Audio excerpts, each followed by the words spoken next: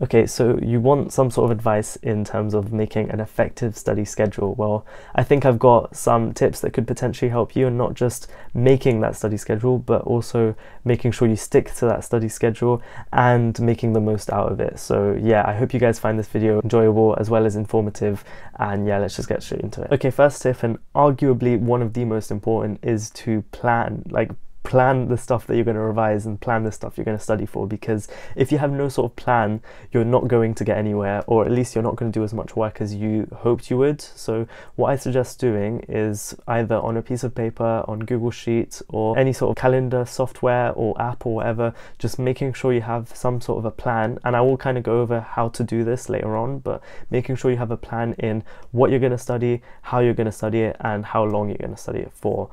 Because that way you hold yourself accountable for doing those tasks and you're more likely to do them. The way I do it nowadays is through the app called Structured. I have it over here, and basically, I mean, there's nothing here right now, but you can basically structure your day-to-day activities, and specifically I use this for like planning out when I'm going to do certain tasks. But I don't usually use this. Sometimes I just do it on Google Sheets, especially when it's like serious. If you remember back in year 11 last year, when I was in year 11, I had an entire 9-week revision plan, and that's how I structured my like studying, and I am planning on making an updated one for this year as well, so stay tuned for that. The way it works is I can just add any sort of tasks here, and let's assume I'm reviewing alkenes. I can like change the time I want to do it for and when I want to start it. So at the moment it's like slightly past 7 o'clock, but I can like decide here, if you want to start at like 8 o'clock your revision, I can decide to do alkenes for like 30 minutes, and just, yeah, I can change the color and things on this as well, which is quite cool. I can just add it, and you can see it's nicely laid out there. It's a really visual way of showing your day and making sure you know what you're doing and when. And it just helps in actually making sure you do the work, because I have notifications on for my phone as well, so then it would remind me once I finish alkanes to do alkenes, and then when I finish alkenes to do, like, it just depends on whatever I'm doing on that day. But it's really useful. I highly recommend you guys download it and see if you like it. Or not just this, I used to at one time use Outlook and just put it into like the calendar events there. It doesn't matter, as long as you have something, then it's completely fine. Now, one other thing that I find really important is don't plan like 2 weeks worth of revision like a month beforehand. I would suggest to plan your revision maximum a week beforehand. I usually, like with this app Structured, I usually do it the day before, so, or sometimes even like a few hours before, because if you, especially for this, if you assume you're going to be free at certain times and it turns out that you're not, and you have like something to do, it can disrupt everything and just make you not want to do any work at all. So especially when you're trying to figure out a time to do it, what you need to do is, like what I do at least, is I have like 3-4 hours perhaps, if I'm doing that much revision, just labeled as revision, and then when I come to that 3-4 hours, that's when I actually make it specific what I'm going to do in those 3-4 hours, so I know I can actually get everything done. Okay, so tip number 2 is to dedicate a sort of cleanup period, and what I mean by that is, I usually call this cleanup because you're cleaning up all the tasks that you still have left to do. So let's assume I do about like 3 hours worth of work on a really lucky day, right? And I do, I don't know, like a few questions in hour 1.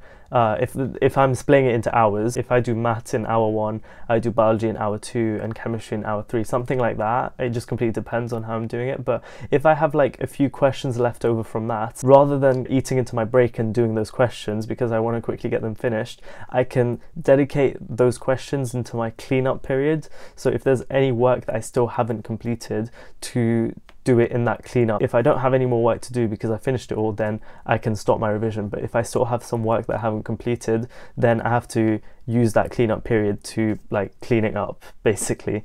And that kind of motivates me to get my work done early, so I don't have to have another hour of just doing work. So that way, I don't know, it works for me, and I really recommend you guys try it as well. especially if you have the problem where you start with a piece of work but then your break starts, but you haven't finished that piece of work, so you want to continue doing it. And that's something that happens to me a lot. So having this sort of like clean up period can really save time and also make sure you actually get the breaks that you deserve. So for tip number 3, this is something to do with what you do during your study blocks, and it's to quiz yourself as much as possible. And it's got to do with like active recall and things, but making sure you constantly quiz yourself, whether it's through blurting, flashcards, exam practice, whatever.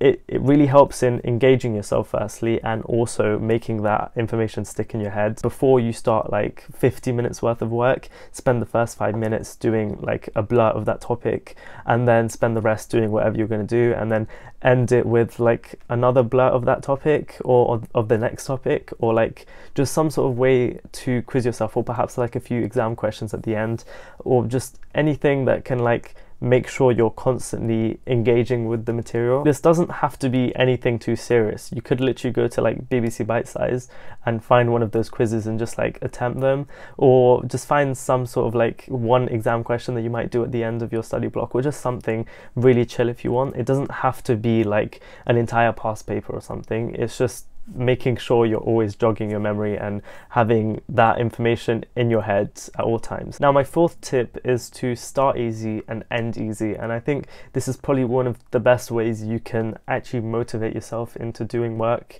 and getting all that work done, by like making sure you start with something easy and enjoyable and end with something easy and like with a low priority effort required, if that makes sense. So let's assume you've got a required practical write-up to do, and they usually are really annoying and not fun at all. So what you can do is, if you have like 2 hours that you're going to study in, to put that required practical write-up in between. So you can spend the first 30 minutes, for example, doing, who knows, if you like maths, perhaps some maths questions or something, or like even if you spend like the first 10 minutes watching like a few YouTube videos based on like biology or like chemistry or something, even that could like make you in the mood for revision. Just something that requires little energy and you find somewhat enjoyable. If you do that first and do that last, you're more likely to get the stuff in between done as well. Even if you don't do your last block of revision, if it was a low priority anyways, then it's fine. As long as you got that main bulk done, that was the important part in the middle, then it's something to be proud of. I feel like a lot of this and a lot of this study scheduling thing is really based on how it works for you.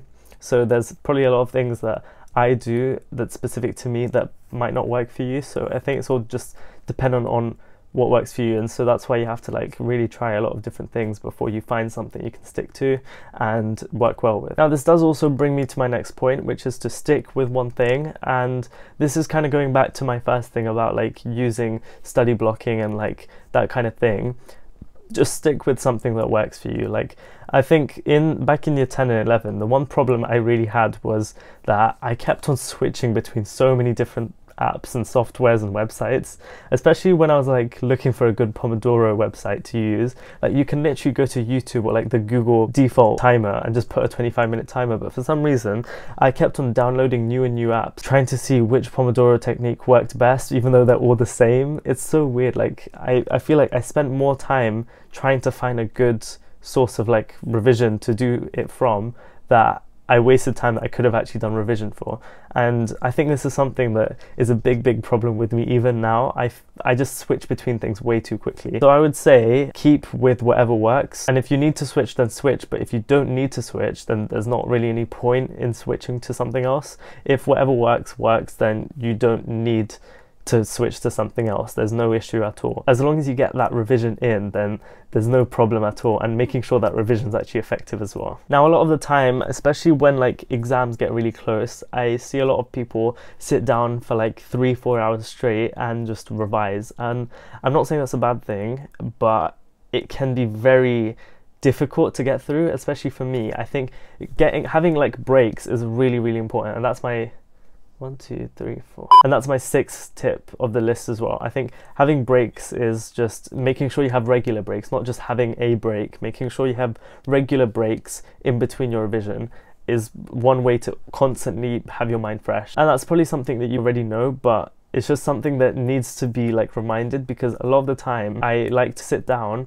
and then revise, and then it would be a 5-minute break, and then I would be like, you know what, I'm just going to continue with the work I'm doing right now. I don't know how that just turned off in the background, but I would just continue doing work even through my break, and then after the break I would start like losing focus. Let's assume you have a 3-hour block of revision.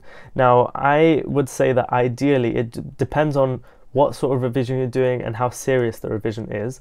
But for me, if the revision's not very serious and it's like it's not much stuff, then I would do 25-minute work and then 5-minute break, and then again and again and again, right? Just classic Pomodoro. That's usually what I do, especially nowadays, because I'm right now mid-year 12. There's not much going on. There's like, I do my revision of course, but like it doesn't have to be too serious. So I'm doing 25 minutes of work, then 5 minutes break.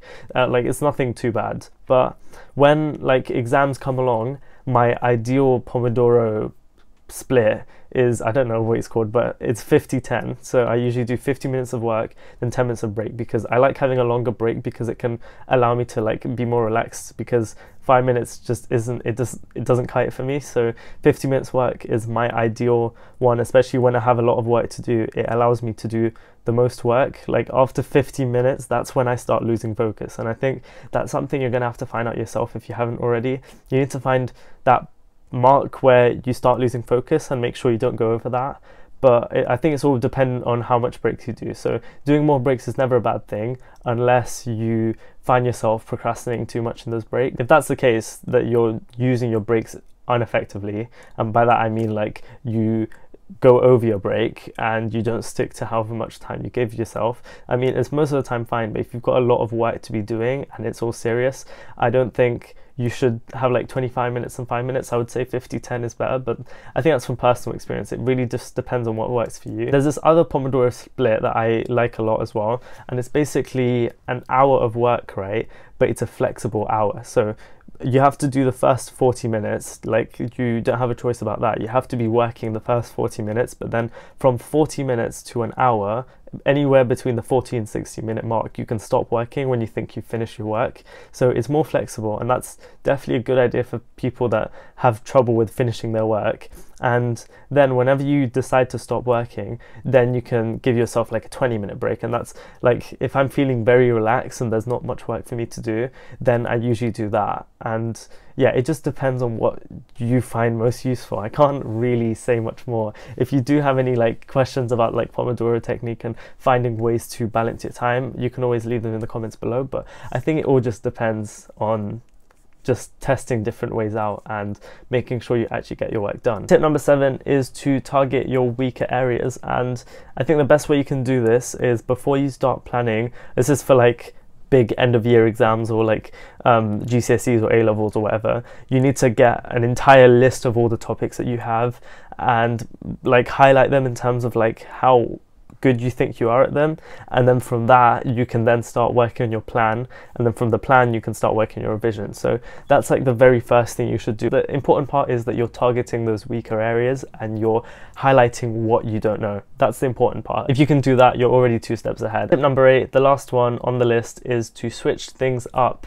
Now, revision can be boring, but it can also be more interesting. You can make it more engaging, and one way you can do that is by splitting your subjects up as much as possible. So rather than doing all of English in one day and all of maths in one day and all of like biology in one day, to have in one day a bit of everything and in another day a bit of everything.